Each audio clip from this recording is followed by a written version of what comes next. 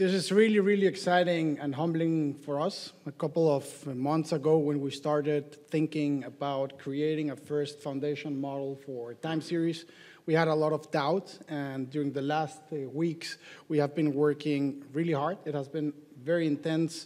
It has been happy, but we have also had some stress, so it's really amazing to see this becoming a reality.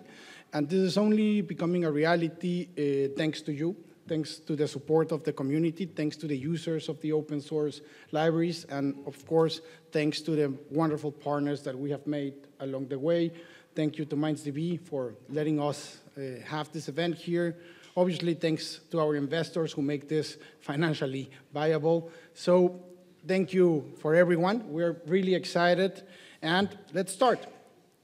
Let's start talking about uncertainty. And uncertainty is a truly intrinsic aspect of our reality. This was supposedly to be the slide at the beginning, which is good. But let's jump to the actual talk. So I was talking about uncertainty and about how important uncertainty is. And since the beginning of history, we as a species have tried to navigate and comprehend uncertainty, unpredictability. And this has been the case from ancient civilizations to the modern research labs at top institutions and top universities. We have strived to really anticipate the future and plan accordingly. And time series research is the systematic approach to unveiling the future. It uses mathematical rigor and technology advancements to try to reduce that uncertainty and help us take better decisions about the unknown future. It enables time series research to forecast and predict very different phenomena, ranging from ocean tides to closing values of the Dow Jones. And this specific data format is, in reality, the DNA of fields such as finance, commerce, energy, and technology. It's the essence of most of what institutional and technological reality is built of. And as it was mentioned before, during the last 2 years, we have been working in creating the most comprehensive open source time series ecosystem, that it's composed of different libraries that helps practitioners do forecasting pipelines with statistical, machine learning, deep learning models, but it also supports newer advancements like hierarchical reconciliation, conformal prediction to quantify certain behaviors of time series. And during that time, we have been blessed with a huge support from different community members, both individual and enterprises. Right now, the open source suites and libraries of Nixtla are being used in the top companies in the world, like AWS, Zalando, Wayfair, Walmart, Stripe, Nestle, Lyft, and you see some of the logos that we put on the slides. And during that time, building state-of-the-art time series software for enterprises, we learned a lot. We also did a lot of mistakes, obviously. But one particular insight stood out during our conversations with the different practitioners, namely that forecasting is extremely hard, confusing, and expensive. Only a handful number of companies have the resources available to deploy state-of-the-art pipelines. To deploy, for example, deep learning pipelines, you not only need a machine learning engineer, you need a data scientist, you need DevOps, and you need a whole infrastructure that is very expensive, particularly in these parts of the world, to have a state-of-the-art forecasting pipeline. At Nixtla, we have always liked big problems, but we have also loved big solutions. And that is why today we're extremely excited to showcase for the first time in the world a foundation model for time series data. We're calling it TimeGPT 1 because in essence, it's a general pre-trained transformer that is building upon big and enormous data sets of time series. It's also clearly a marketing stunt to make some similarities with some companies that are here around the corner. But what is really exciting is that for the first time, we're paving the path for generative AI to disrupt another field, namely temporal tabular data or time series data. So the first challenge that we had is, okay, where do we get this huge amount of data to train a large transformer?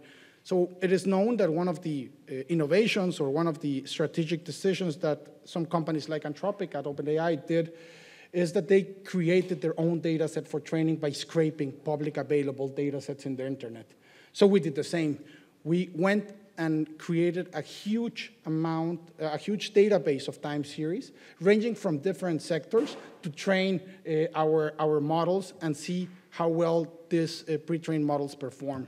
So to go into a little bit more detail, what we did is we collected organized data from finance, electricity, web traffic, retail, tourism, IoT, but also healthcare, transportation, and economics, and fed that into one of our own proprietary deep learning models. It's a transformer-based architecture that is learning the different patterns and characteristics of that time series. And then it allows to do zero-shot or n-shot inference in new data. This means the model is able to do forecast and anomaly detection on data that was never seen before without the need of training. This is hugely amazing in our field. It has been done in other fields before, but it is being shown for the first time, at least publicly, as a model. So the model, TimeGPT-1 in its beta version, supports currently multivariate predictions. It can take into account more than one series and understand the relationship between those series. It can help with prediction intervals to quantify uncertainty.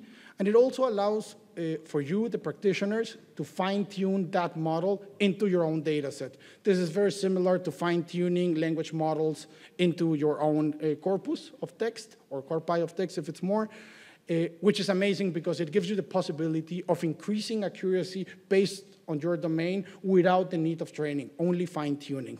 And we also support out-of-the-box anomaly detection. In a couple of minutes, Azul, my co-founder and CTO, is going to show you live how to code in a couple of lines of code this sort of applications. She's going to be coding it live using just a text editor, so hopefully we can transmit how easy it is.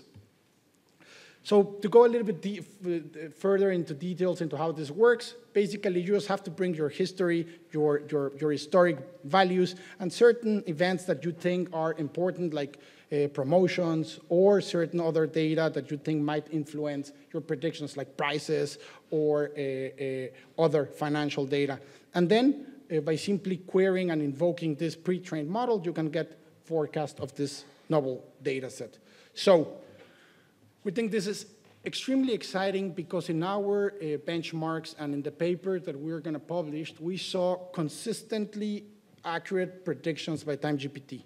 More specifically, and we had to include a latest graph, we compared our pre-trained model, which is the bottom line TimeGPT, to other state-of-the-art implementations of time series models, like a statistical family of models, but also deep learning family of models, and also classical boosting trees like the LightGBM. And all of these models are daily used in production by many different companies across the world. And we wanted to compare, okay, how does TimeGPT perform against this classical way of doing time series in 500,000 series that were not seen by the model. And as you can see, TimeGPT consistently performs across the top 3 positions against state-of-the-art methods of doing forecasting.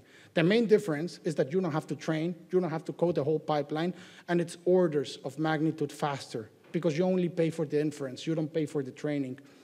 This means that given the GPU infrastructure that we have set up for inference, the latency of the actual predictions is in the millisecond order, which is amazing for time series pipelines.